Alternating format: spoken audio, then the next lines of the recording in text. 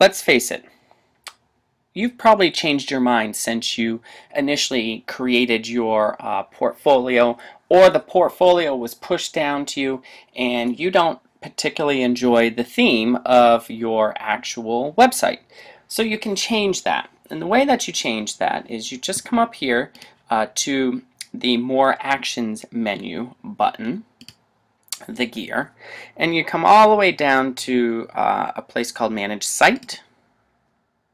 Once you've done that, on the left column over here, there's a Themes, Colors, and Fonts section. So click on that.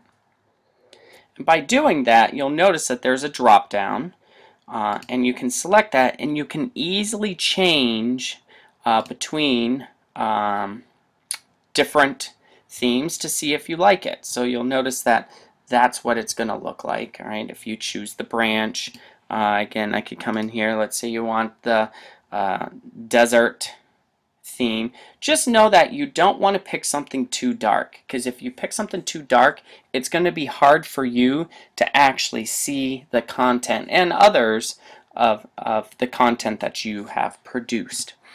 So that's just one thing to keep in mind. The other thing that you can do to tailor your own website to how you want it to look is you can come into these different categories. So let's say the horizontal navigation, that's this piece right here, the different pages. You can come in and you can say, you know what, I don't want the theme. Instead, I want to pick my own color. So when I pick red, now these are red.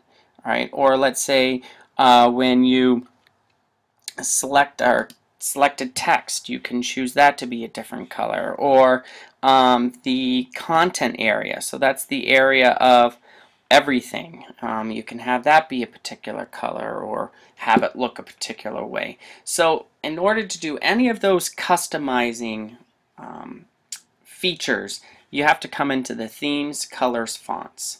When you're done and you have something that you like, you go ahead and hit the Save button. Once you've hit the Save button, then you go and click on the name of your actual site, and it'll bring you back to the look of your website instead of being in the behind the scenes of your website.